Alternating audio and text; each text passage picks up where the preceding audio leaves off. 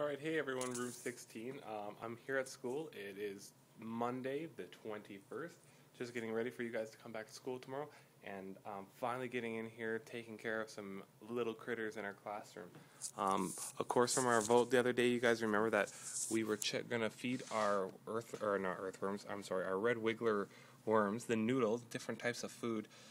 As you can see, they made short work out of everything left in there. There is nothing here except for newspaper, maybe the odd little piece of peel that's left over, but more or less they've taken care of everything. So they are hungry and ready to go. Perfect for our little experiment to test what type of food they like. Now, on our poll on our blog this week, we voted between mango.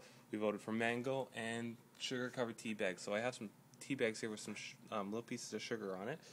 So I'm going to go ahead and put those in. I might just break them up just a little bit, just having a little more easier time getting in there. Sorry guys.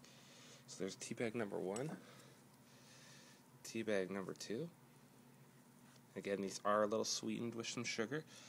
So maybe, I don't know if they're going towards it right now or not. They might be just trying to avoid me. Of course, they don't really know if I'm a predator or not. Oh, we have one little guy who's trying to escape here.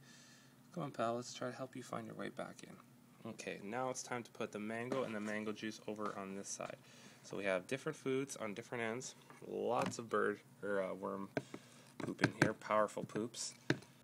Nutrient poops, as we've been calling them in class. So there's our mango. We have our mango in our tea bags. We're going to go ahead and cover them up. And right now my observation says that there's lots of little babies. See if maybe I can find some little tiny ones before I go. I found some earlier. They are being pretty shy. Some little ones around here somewhere. The smell of the box is earthy. It doesn't smell like rotted food, which is a good thing, because that's, remember, what we're supposed to see.